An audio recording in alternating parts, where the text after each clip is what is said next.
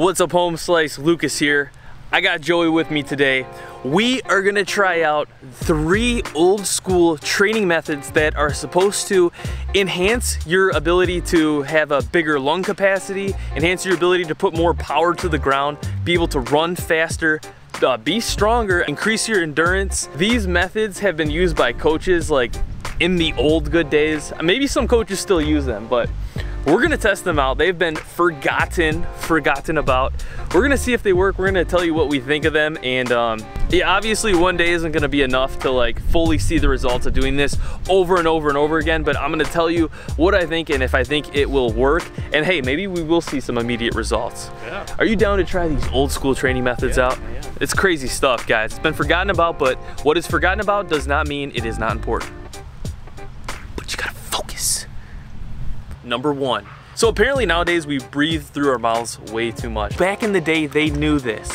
That is why coaches used to make their athletes take a mouthful of water, do a lap around the track, and then spit that full mouthful of water back out. And if they swallowed any, then there was some form of punishment. The idea behind this is it would make the athletes breathe through their nose. It would force them to breathe through their nose. Over time, increasing lung capacity, improving diaphragm strength, just better improving breathing techniques when it comes to running, cardiovascular activities, any form of sport really. So we're gonna put this through the test. We're gonna see how hard this is and see how our noses can handle this, because I know myself, I am a mouth breather. I'm someone who breathes through my mouth way too much, especially nowadays. What about you, dude? Do you breathe through your mouth? Yeah, every now and again. Dude, I feel like I have succumbed to this badly. So the idea is we're gonna do 1 lap around this, which is about 400 meters, and I'm thinking I wanna keep it at about, what's your mile? We're gonna keep it at our mile pace. What's your current mile? It's been a minute. What do you think your current mile is? About 6 minutes. Okay, 6 minutes. I'll just say, crap, that's fast. Yeah, so we're gonna try to do 1 lap, so 400 meters at 1 minute and 30 seconds, mouthful of water, spit it back out. Enough blabbing. Who's going first, dude? Rock, paper, scissors. Rock, paper, scissors. I got it in my head. Best one out of 1. Is it rock, paper, scissors, shoot or rock, paper, scissors? Shoot, dude. Okay. Best 1 out of 1. Ready? Rock, paper, scissors, shoot. I knew it. I had the rock in my mind, in the mind's eye beforehand. All right, in the mind's eye. I'm going first. All right, fine. I'm going first. I'm taking the big one. Yeah, fine. Take the big one. All right. So, what's the punishment if we swallow any water? There's gotta be some form of punishment. I don't know. Corporal punishment was accepted back in the day, but you have to do it again until you make it without any water. Oh my god. You have to do it. You have to do it until you make it. If you don't do it the first time. Oh. Yeah. So if you don't do it the first time, you have to keep doing it until you make it around without swallowing any water. That's the idea. Okay. Jeez. Yeah, I'm gonna mark the bottle right there. Here we go. Chug a lug.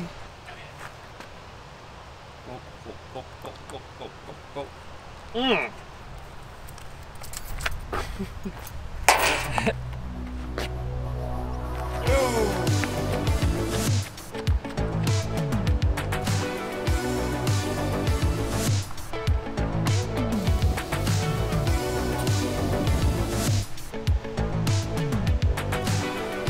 Where's he going?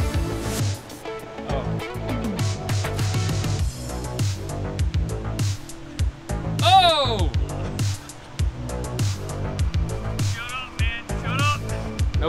No words were spoken.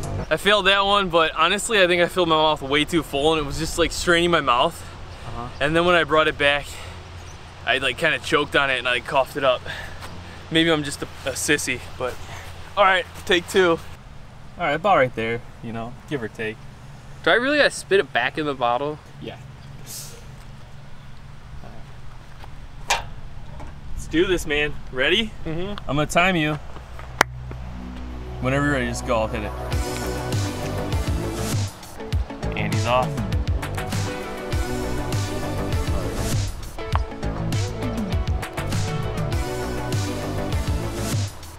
Oh, dang. I don't know if he's on pace or not.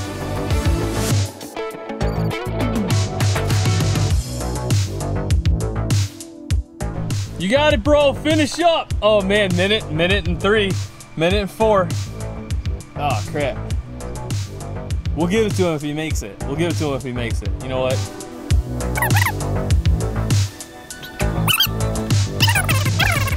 You got this, man. All right, and done. All right, spit. Wait, you gotta spit it back. You gotta spit that back.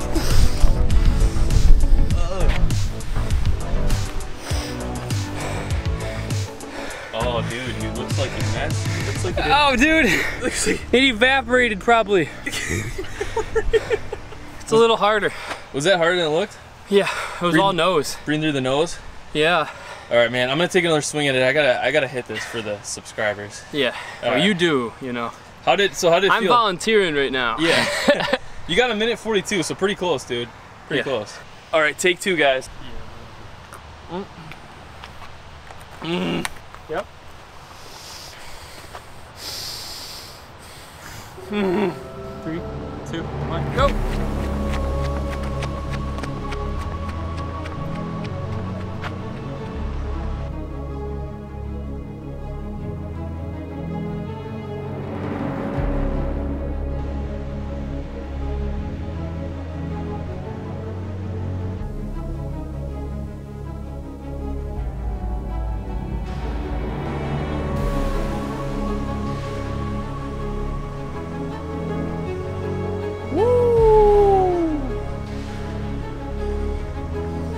Bring it home, son. Bring it home, son. Let's see. Let's see. I think I saw some gulping. I saw some gulping.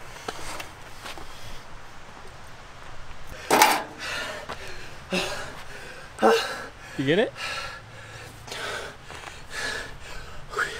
I got it, Ilya. Oh, you did. You did. Don't worry, I'm still gonna drink all this. Yeah, it's gross, but I'm gonna do it. Did you feel me good? Possibly. The first like 100 meters or so, it was like, okay. But then honestly over there by about 200, it's just like, you start to want to breathe, you know, like really bad, right? Is that what you felt? Yeah. And then it's just like, you're like, you want to breathe in your mouth, but if you go for it, you're gonna choke on that water. So I guess that's the point of the whole entire technique, is to learn to breathe through your nose better, become less of a mouth breather. But yeah, that was hard, trying to hit your mile pace only for one lap. Breathing only through your nose by using the water technique in the mouth. That's number one. Hope you guys enjoyed that. Moving on to number two. Next thing we're gonna try here is we're gonna go into the supplementation realm of the old school athletes with, you might have heard of it before, soda doping. Soda doping. We're gonna be doping some soda over here. Without getting too deep into the science, apparently, you know, as you run, your, lactic acid builds up. Something you can do to help counter this and help increase your endurance and help make you have a better lactate threshold is introduce baking soda as a supplement pre-workout. What? And if you think this is crazy, look at some of the pre-workout supplements. They actually have inside of the proprietary blend sodium bicarbonate, which is baking soda. So in these studies, it's actually been studied, it actually worked. And these studies have shown that the appropriate amount you want to consume to see the benefits, or according to these studies, is 200 to 300 milligrams per kilogram of body weight of baking soda. So just say we're about 180 pounds. That is going to be about 16,000 milligrams, I believe, maybe a little bit more than that. We're just gonna keep it on the low end though. So 16,000 milligrams, I think there is about 7,000 milligrams in like 1.4 teaspoons, something like that. So we'll just say about a tablespoon. We'll just say about a tablespoon per each of us, just to, rough guess. We got some mysterious white powder in this jar here. It's fresh, brand new. Don't tell my mom if it's creatine. About a tablespoon. Try to guesstimate about a tablespoon there. I'm on the thresh. Oh, yeah, there you go. Oh man. Oh jeez. Yeah, that's probably good. That's probably good. Don't overdo it, right? It's probably better to go under than over. Yeah, just for my stomach's sake. Okay, so one thing to keep in mind though is this is like consuming salt. Once your body breaks this down, it's gonna be sodium and then the bicarbonate. So. Oh, bung. Oh, frick. I may have put a little too much in there. How was it, man? Did you already drink it? Yeah. You downed it? Down the hatch. It's gonna be like salt. But the bicarbonate part is the part that's supposed to help us out here. Yeah, it's salty as heck. It's like drinking seawater.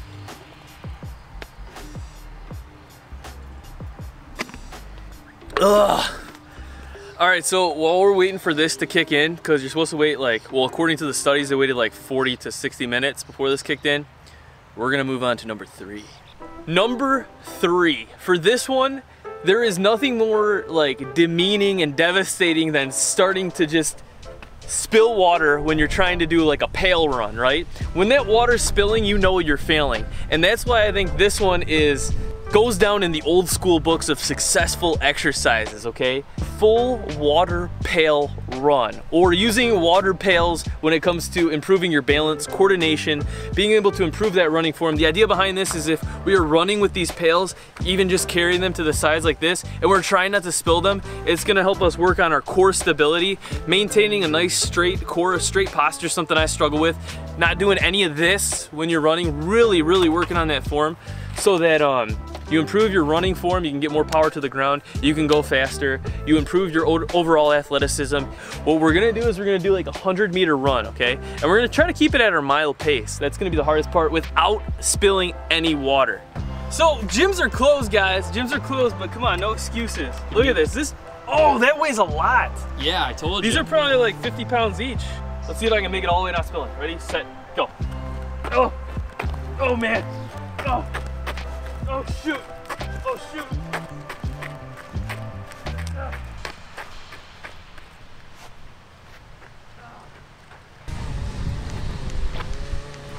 Oh man, yo. It's hard. I'm gonna see if I can squat just it without spilling any water. Yeah. So yeah, we're still about only like 1.5 inches away from the top, so I gotta balance this really properly. See, not only are we working on the strength here, like the same strength you get with weight training, but guys, we're literally hitting the balance department up and the focusing department up, most importantly. Make a man out of you. Oh.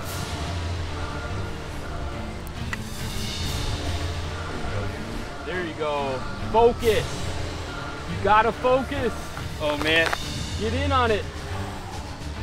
Yo. I'm doing it. Yo, this is actually, I'm feeling it in the glutes and the hams. Yeah. Yo, no excuses, man. I don't care if the gym's closed. If you wanted to do barbell squats, you just do this. You can even feel it. It's hitting way more in the balance department. Yeah. Plus, you'll be able to bring water to your family, too. Yeah. Karate freaking kid here, guys. All right, the one thing I am missing is like, I need like a log. Woo! It moved a little bit. I want to go bare feet because oh baby. Whoa. Focusing. Oh. Oh, I can't believe this is actually working. Oh, oh, oh, oh. That bar is gonna break.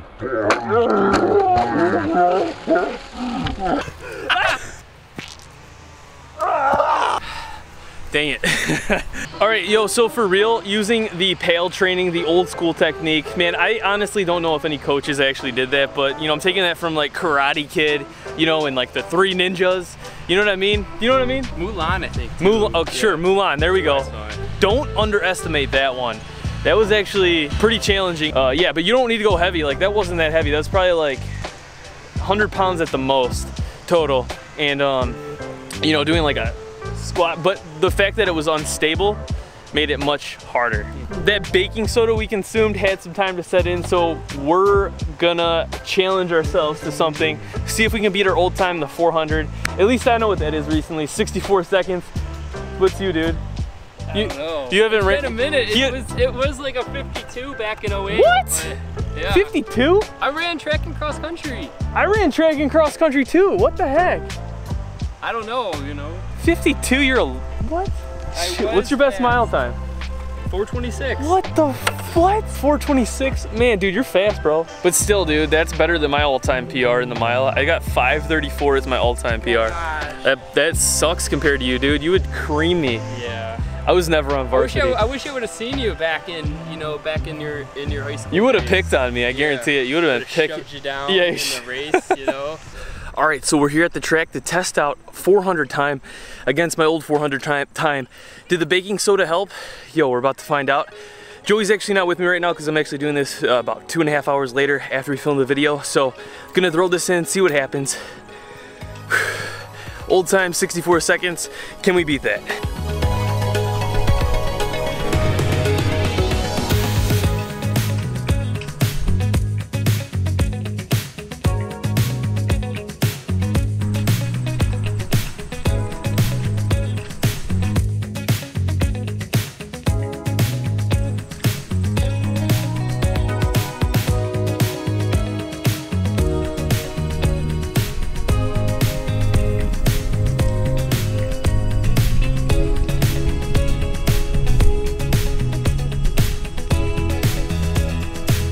So I ended up getting 66 seconds, 1 minute and 6 seconds, a little slower than my old time. So was it the baking soda?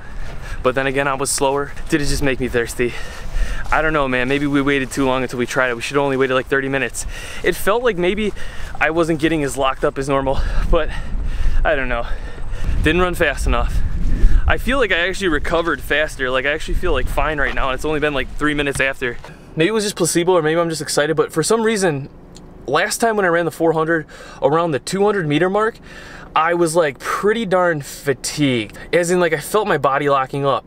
I started to feel that here, but it never felt like it got as bad at the 200. And then at the 300, like the last time I was like really locked up and I really slowed down. This time I actually felt like I picked it up at the 300. I don't know, maybe it's because I went slower in the beginning or something like that, that I wasn't able to beat my old time, but I don't know, maybe it felt a little better. Maybe the baking soda worked, but then again, it's been like 2.5 hours since we consumed it. And there you have it, 3 old school training methods, hacks that, well, may be beneficial.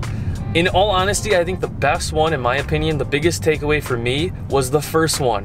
The water in the mouth, breathing through the nose, 1 lap around the track at your mile pace. I think that was the most eye-opening for how badly of a mouth breather I've become. And honestly, I bet you that's the one thing that I think a lot of people will say, like, wow, maybe I should work on breathing through my nose more. Other than that, I hope you guys enjoyed the other hacks. I hope you guys enjoyed this video. Stay tuned, more videos coming out. Don't forget to subscribe. Hope you all have a great day. And I said old school, but hey, these, you know, let me know if any of your coaches, personal trainers, or even just you in your own fitness journey have experimented with any of these training techniques that I showed you in this video over the past like year or so. Let me know in the comments. I want to know. For me, I haven't heard of any of these things in like the longest time, so I would love to know. Thank you all so much for watching this video. Don't forget to subscribe. Hope you all have a great day. Peace. I will see you all in the next video.